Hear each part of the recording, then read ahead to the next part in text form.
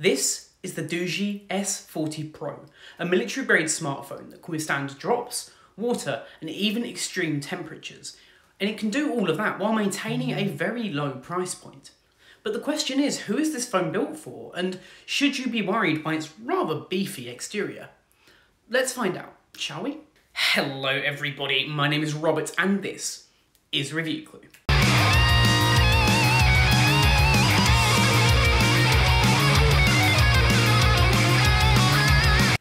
But of course, before we get into today's video, if this is the first time that you're seeing my face on your screen, then 1, lucky you, and 2, go down there, hit that subscribe button, smash that bell notification icon so you get notified every time I upload.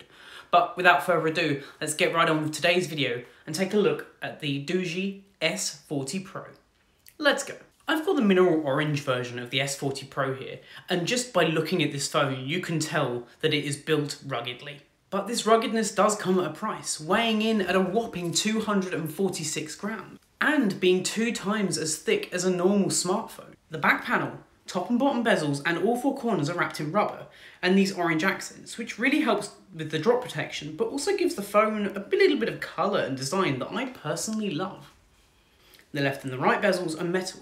The screen is Corning Gorilla Glass. And if you're worried about scratches, this phone does have a screen protector built into it when you ship this thing, so you shouldn't have to worry too much about scratches and drop resistance. The phone feels very sturdy in the hand, but certainly not too big. It feels weighty, and this just adds to the overall build quality and feel of the phone. This means that it is not only drop and dust proof, but also waterproof.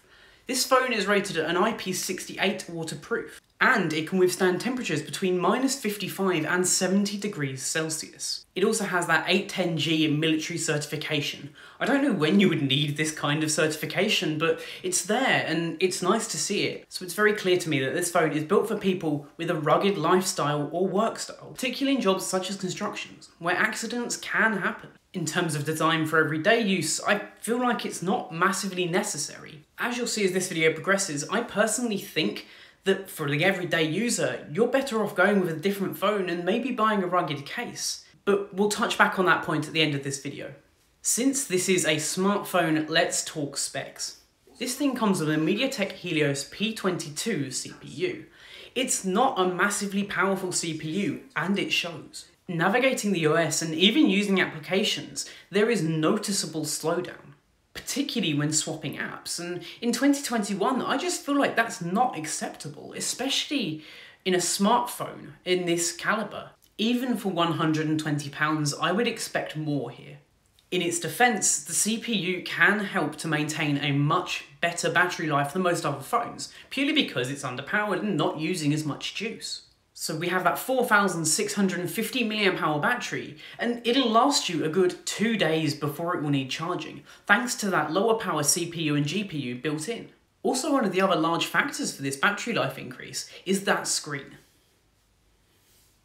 It is just 720p, and it's very clear to me at this point that this was not designed for media consumption.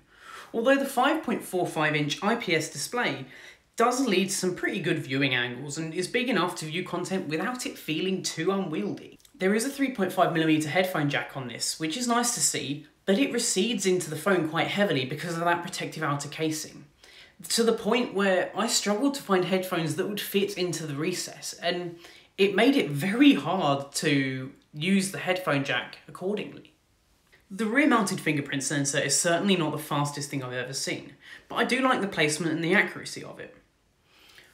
We also have a card slot for 2 nano SIMs, or 1 nano SIM and 1 TF card, meaning this phone is great for a secondary work device or even a travel device, due to that dual SIM capabilities. It also has a custom button on the left-hand side, and this can be one pressed or long pressed for different actions. It is worth noting that though this is nice, during the setup process, if you accidentally press that button, you are stuck. You're stuck inside this weird menu and you can't get back to your setup. You have to physically hard reset the phone to get it back into that setup process.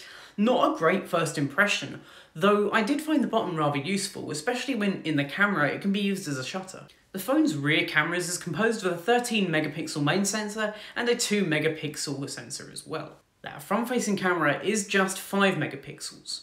And quite honestly, for a rugged device, I wasn't expecting a lot from these cameras. But I feel like the word acceptable is enough for this. The words barely enough come to mind when talking about these cameras. The back images are not very sharp, there's not much detail at all, but colour reproduction seems okay. On that front-facing camera though, there is a lot of image processing going on to the point that it's actually quite scary. Even disabling beauty mode, you still get a far too smooth of an image, and there's still some beautification going on there, particularly with the eyes. Unfortunately, this phone can only charge at 10 watts, and that's all you get in the box as a charger as well. It's really disappointing to not see 18-watt charging by default, as many other manufacturers are doing. And more to that, we still have a micro USB cable here, not USB-C. And especially if you're in an outdoor environment or you're at work, one less cable to carry around is super duper useful. Having that micro USB moved over to USB-C would be massively beneficial. This phone also has a couple of really useful software built-in features, such as a magnifier, a protractor, a plumb bob, and even a height measurement tool that uses the visual difference principle to measure the height of a building. It's probably not massively accurate, but it has a handy feature nonetheless.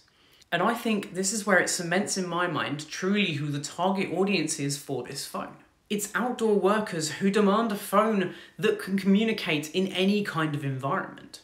It's nice to see a couple of extra little features here and there, especially in that software, that can help aid with the work that they do.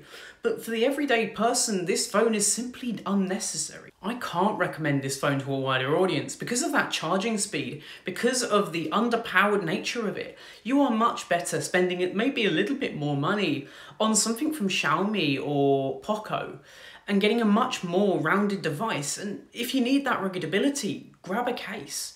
So these cases are getting better and better and cheaper by the day. So it really does feel unnecessary for a phone to have it built in.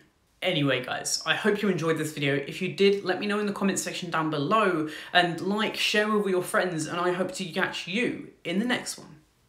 Adios. A rubbish phone speaker's ruining your party?